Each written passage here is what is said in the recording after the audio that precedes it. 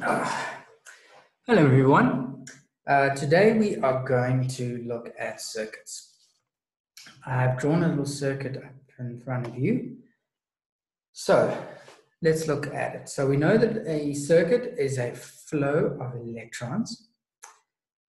So we'll start with the battery over here. Now this is a battery that contains 3 cells. So we'll just make a note there that that's the battery. Should all know that. Okay, and in the battery are these 3 cells, 1, 2, 3. This is the positive end. The long line is the positive end of the battery, and the short line is the negative end. Now, in reality, the electrons are flowing from the negative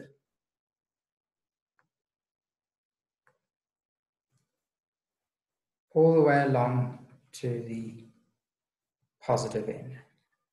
That's what's happening in reality.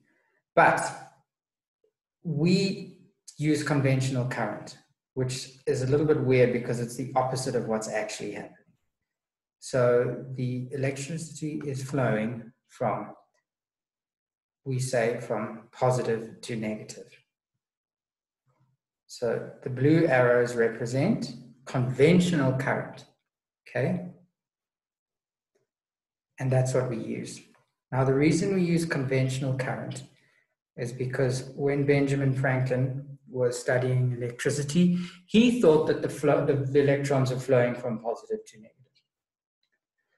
But what's actually happening is they're flowing from negative to positive. But don't worry, it's just semantics.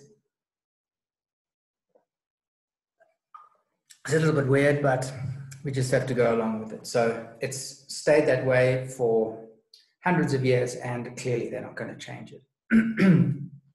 Moving along from the battery, we have an ammeter. That A1 represents an ammeter.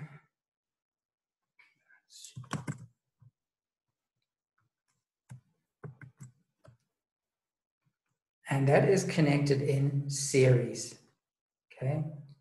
It's connected in series, meaning it's along these, between these wires. Let me just make a note there.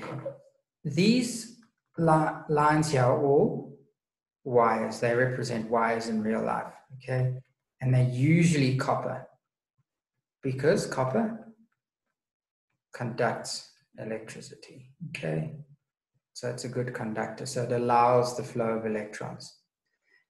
Okay, then we have a resistor,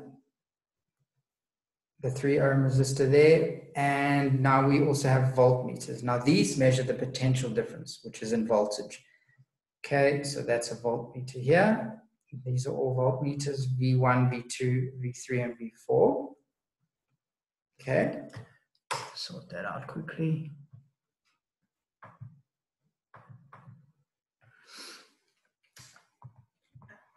And so those are the components. You've got your battery with your cells, your voltmeter connected in parallel, your ammeter connected in series, your resistors. And there's a few other things that they could add to the circuit which you need to know. So you need to know your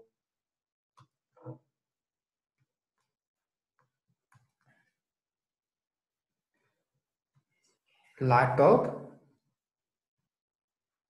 Yes? Yeah, sure. There's the light bulb.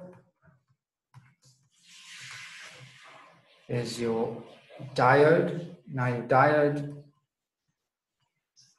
allows current in only one direction. A resistor with a line through it like this is called a rheostat, or variable resistor. Okay? And this means you can change the resistance.